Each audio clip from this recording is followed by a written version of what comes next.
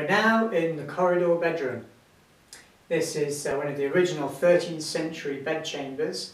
It has 3 lancet windows, 13th century windows, although the one behind me here was remodelled during the 1960s because it had been replaced by a larger Georgian or Victorian window. In here, the prize piece, if you like, is this wonderful 4-poster bed. This is known as King Dick's bed, in that this bed, or possibly one that was just very like it, came from the Blue Boar Inn where Richard III is supposed to have slept 2 nights before he was killed at the Battle of Bosworth. There are engravings from probably 300 years ago which do seem to show this bed. We know that the top part has been extended because this bed was displayed at Bow Manor Hall by the Herricks, or displayed, it was used in the bedroom at Bow Manor Hall by the Herrick family. Because the rooms at Bow Manor are so big, they actually heightened the bed to make it look less lost. The ornate carving around this shows that this is very much a Jacobean style of bed. So certainly most of what you can see is far too late to have anything to do with Richard III.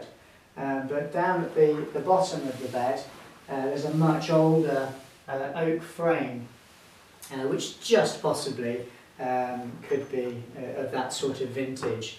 The bed that's described as being Richard III's bed, his travelling bed, was very ornately carved and had fleur-de-lis and roses, I think, painted on it. And the bed that was at the Blue Boar Inn, which allegedly contained a whole load of gold coins left behind by Richard III, was supposed to be a much bigger affair, it's essentially a box bed. So the chances of this being Richard III's bed are about nil, but it has got its own legend associated with it, and it's a beautiful bed and fits wonderfully in our 1620s home. At the foot of the bed we have a beautifully carved, again, Jacobean coffer.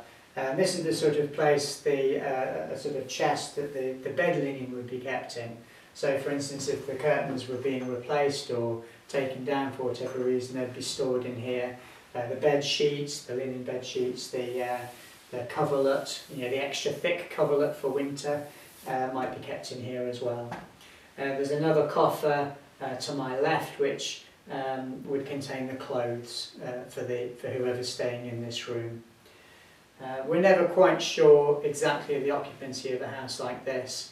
In our story, if you like, we have the man of the house and his wife, a young child, and then we have live-in servants, but they wouldn't be staying in this room. Perhaps this would be the guest room, or perhaps the man of the house might sleep in one bedroom and the lady at another at certain times. We don't know. Either way though, this is a beautiful room. We call it the corridor room because there's a doorway where our camera is now, and there's another doorway which you can see over next to the bed.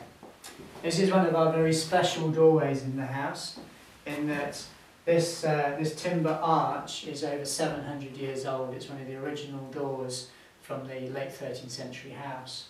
There are various burn marks on it, which you might think is just carelessness, but actually this is deliberate taper burning, probably from the medieval period through to the 17th century, maybe even a bit beyond, whereby a lit taper is pressed against the oak for several minutes, so it leaves a substantial burn mark. We have a group of 4 here, there are 2 underneath it, 1 there, a large one here, another one above it.